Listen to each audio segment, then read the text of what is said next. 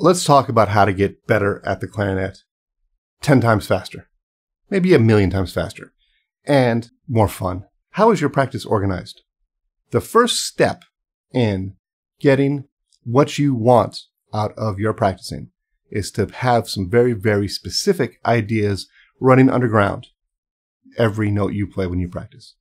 And that sounds a little bit boring, but it's not. Let me tell you how. So first of all, your practicing is organized a little bit like a device we have in our hands every day, your phone. More specifically, your cellular telephone, not a landline phone, just in case you were confused about that. Our phones all come to us empty, and we fill them up with the phone numbers we like to call, the people we like to text, the apps that we like to use. And I'm sure you're like me. Some of those phone numbers I don't call very much. Some of those apps I don't use very much. Some of them I use all the time, and they're really, really important to me. And our practice techniques are those things, those apps, those things that we go to solve problems. Now, here's the thing. When you're practicing, you have to have the shell of the phone, right? The empty phone. And that is the schematic by which we practice, the organizational structure by how we practice. And it's going to benefit you huge to have this idea where you have certain slots where you're doing certain things. And through all of it, and here is the number one most important thing, do not miss this. You have to have a purpose behind every note you play on the clarinet.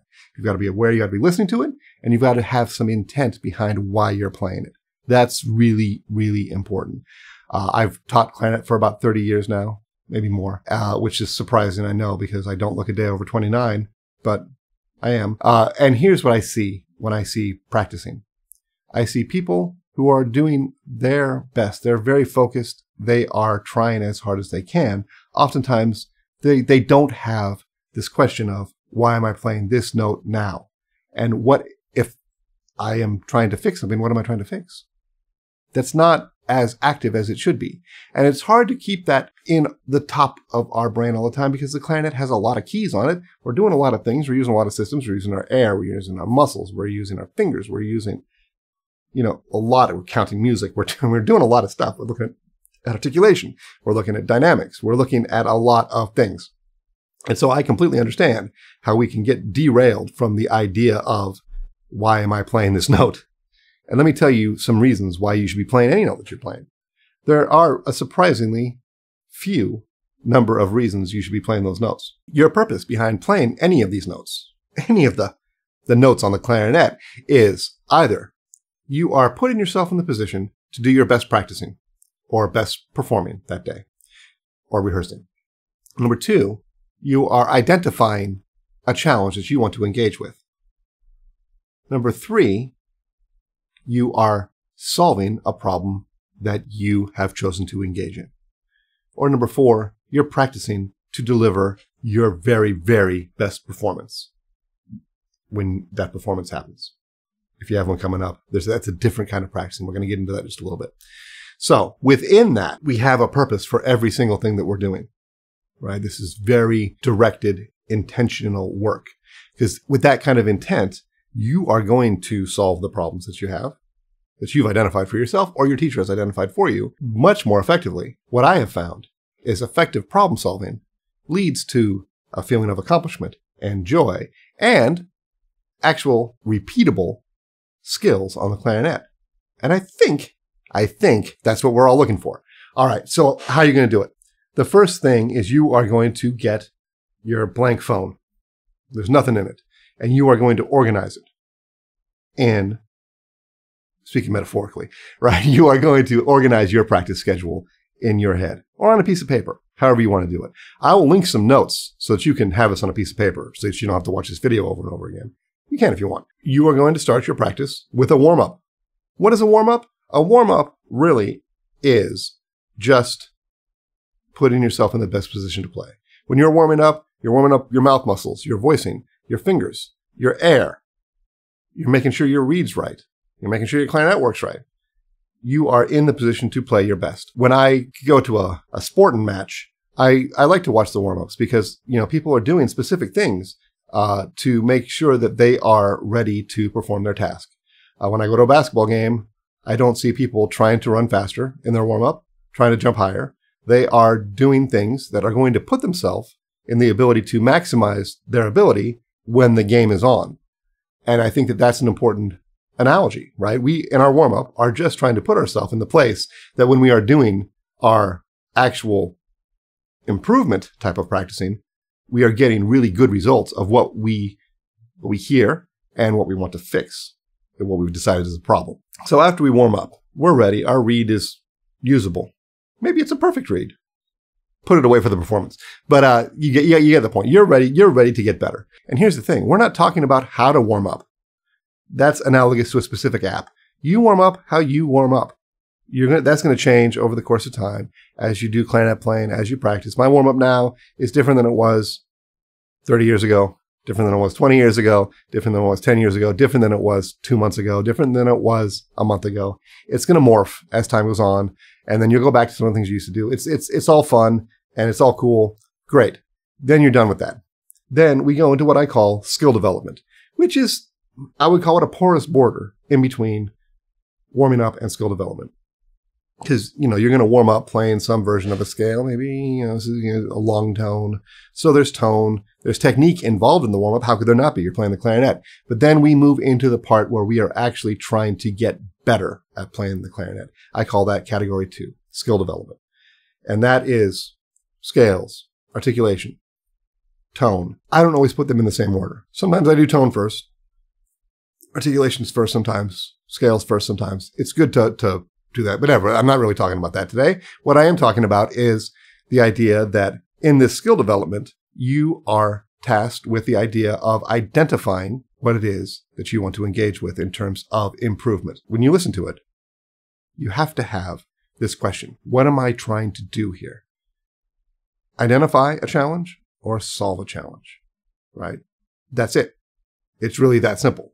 It's hard to maintain that, but that's really what it is. If you play your D flat major scale in thirds and a note isn't clean, you've identified a challenge. Engage with that challenge, work on that challenge. Do that. It's not really a lot more than that. The challenge really becomes, what's the best strategy to solve that problem? And let me tell you, that's what we talk about in the Clarinet Ninja Dojo. Check it out with the link in the description. We talk about the most effective strategies to address any challenge you come up with on the clarinet. And that's a very, very powerful thing. But the most powerful thing is having this schematic in your head where you are asking yourself the right question at the right time. The right question is, what is my purpose here? And then you should have an answer. And that answer is going to be different for everybody at every different moment when you're practicing. The important thing is to have the question. Ask yourself that question. Do it. So then you've done your skill development. Tone, articulation, scales, whatever order you want to do it in. And then the third part of your practice is like an etude, an exercise, something that puts music to what it is that you have been developing your skills. Because we're developing our skills, not just in the abstract to, be a killer at doing this. Sure, it's cool to be a killer, but that's not the point. The point is to be able to play music with these skills. So you got to do your etude, your exercise, whatever it is that you're working that takes those skills and puts them into musical action. And in that, we've got more things that we can be addressing. You should be addressing music in everything you do because everything should sound like music. But this is where we actually have music that we are playing to put these skills into. That broadens the question out. What your purpose might be a musical purpose. Then all of a sudden we can talk about how do I make a crescendo on this note without losing the sound. Maybe that's what you've uncovered as the challenge you want to engage in today. And we go, but every time we practice, every time we start over, should you go back to the beginning? Should you go back to, wherever you're practicing? Like that one measure, 2 measures, 3 measures, that phrase. How are you going to do it? How are you going to organize that? Again, we talk about that in the dojo. I'm not talking about that today only because this video can't be an all-day video. I could sit here all day and talk about this. I'd love it. I don't think you would.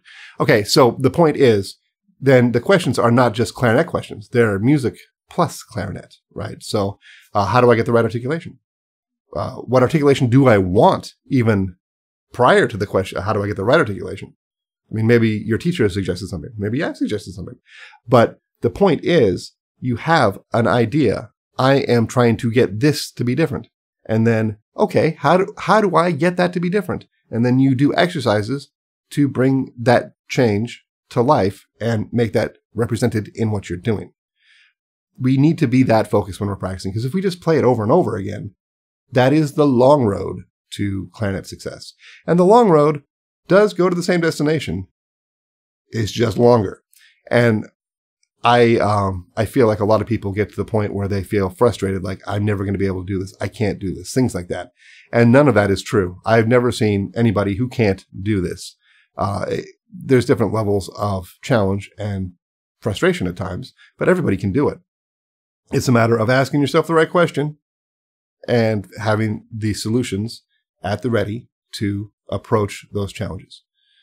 So then we move into the literature part of it. This is maybe a piece that you're playing at your church or in your band or at an audition, or maybe you're playing a concerto with the New York Philharmonic. I don't know. Whatever you're doing, this is where you're doing that. Okay. And it's the same idea. We'd have a musical situation that is aimed towards performance, that we want, when we're practicing to get better at this, we want to do that same thing. Ask yourself the question, what is it that I want to be different in how I sound here? What is it that I'm hearing in my ear, and how am I going to get it? Because how you're going to get it is the same thing. What sort of skills are we going to need in order to make that happen? And in steps 3 and 4, the etude and the literature part of it, that informs what we're checking for in our warm-up, what we need to be able to do, what we can do, what we were able to do the day before, we should be able to do it today. And then in the skill development part of it, that's where we take scale passages, particular scales, articulation challenges, or voicing challenges, air, getting an even sound, whatever it is, that informs our skill development. And in our skill development, we want to do the things that are going to help us get a head start on the etudes and the literature.